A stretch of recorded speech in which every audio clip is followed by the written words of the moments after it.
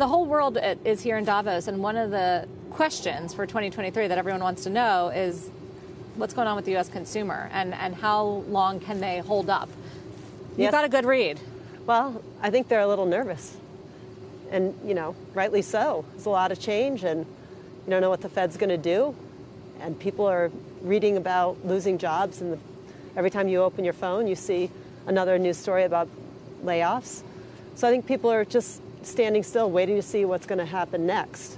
But the consumer definitely is still shopping, and they love products that are great value, quality products that last. And I'm very pleased, because we're in a business that is more resilient, because people love their homes. I mean, people shopped a lot in the pandemic. We've been talking about that, but the truth is, their homes are their biggest asset, and so many people started a project that has not been completed. And usually, you start a project, you finish a project, and then you furnish the house.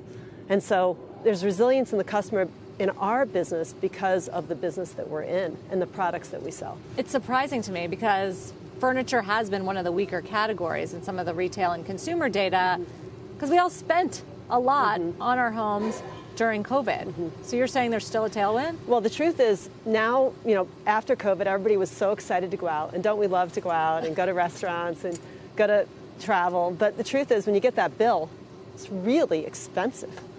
And so I think now that people are more conscious about their budget at all levels, the reality is that being in your home is the best deal. You can have your friends over, you get a lot of satisfaction about redoing a room. And so the home continues to be an important place for people, top of their mind, even if they're going to spend a little bit less than they did last year. Are you baking in a recession? Is that what you see from the consumer? Who knows? I think because everybody's talking about it, I wonder, is that really what's going to happen? I tend to try to see something else in the future. I'm not an economist. I don't know, but I know that there is definitely some fear and there's a pullback right now. When you talk to anybody here in Davos, that's what's on everyone's mind. So, of course, that's going to have an effect on spending. You mentioned inflation. So the inflation is in the services part of the economy right now. What's happening in the furniture category? Is it deflation, disinflation? Well, let's start with the cost side. So the good news is that costs are coming down. The bad news is there's still the big costs from last year still moving through the supply chain and moving through the balance sheets. Dray, demurrage, higher costs of product, but those costs are coming down and the customer should start to see and the companies should start to see relief at the end of this year, next year. Promotional environment, though, as you try to unload inventory? The promotional environment has always been wicked. And it depends on, which customer you're serving, where your brand is, but there's a lot of people who've been running, site-wide deals all the way through. And then there's people like us. They've decided that we're going to run markdowns on products where we're overstocked, but on our best sellers, we can command the price because of the value, quality, design relationship. What about the supply chain? Is it still stuck, presenting challenges, or is that cleared up? It's better. It's a lot better. Last year was really difficult. There's still some residual things, but people are mostly back in stock. Now it's just getting the right balance of inventory across products and across geos. What about China? Because you do have production there. China's a great place to do business. It's just that, the tariffs made everything really expensive. But we have great manufacturing partners there that have high quality. We moved a lot out when that happened, and we sort of stayed in the same place with that percent to total. We've worked on really diversifying, not just away from China, but everywhere, so that we're not overly reliant in one place. So that's an ongoing process. Yes. And China is still a good place to do business? It is. There's been, the ups and downs, and you feel, really empathetic for what's happened over there with the people. But the quality of the product in the places that we do business is amazing.